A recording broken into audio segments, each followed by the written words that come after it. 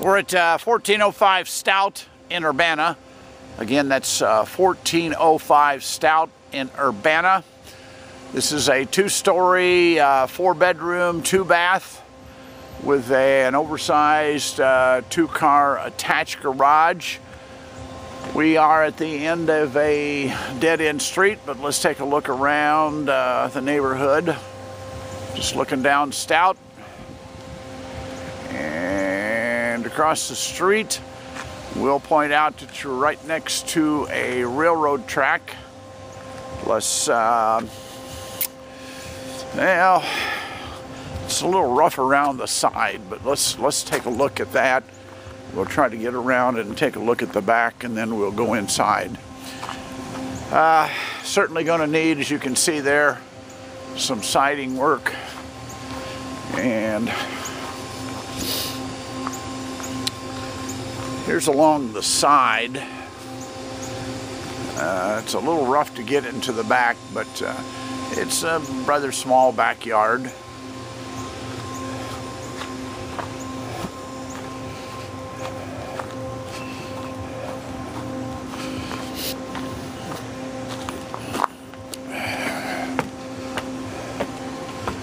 And into the living room area, all original hardwood floors. We need to take a look at the ceiling here.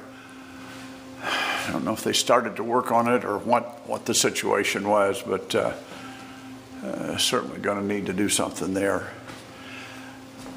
Mostly newer windows in this, at least in the downstairs area. Here's your dining room. Good size dining room. And then back here, we're going to call this a full bath, but it's a little bit of a stretch because there is a stool there, and there is the hookup for a shower and certainly a lavatory, but it's about a third done there. Then you've got a room off to the back again with hardwood floors, sliding glass door, and then we'll go in. There's part of the shower that was never installed in this closet. And back through here into the kitchen area. There is an old refrigerator here, not sure if it'll be here. And a gas stove. And then a back porch. Again, washer, dryer, hookup, all here. There's your back area. There is a small little back porch on it. And again, an oversized 2-car garage. All 4 bedrooms are upstairs. Let's go take a look at those right now.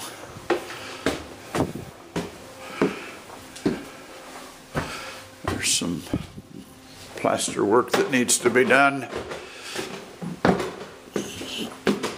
Here is bedroom number 1. Again, now this has got the older windows in it. There's bedroom number 2. Again, with older windows, hardwood floors. Here's your full bath upstairs with a tub, shower, stool,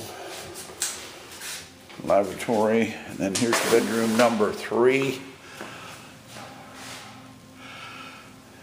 Doesn't seem to be any roof issues or leaks on any of the ceilings that we can see. And bedroom number 4. So again, nice hardwood floors up here.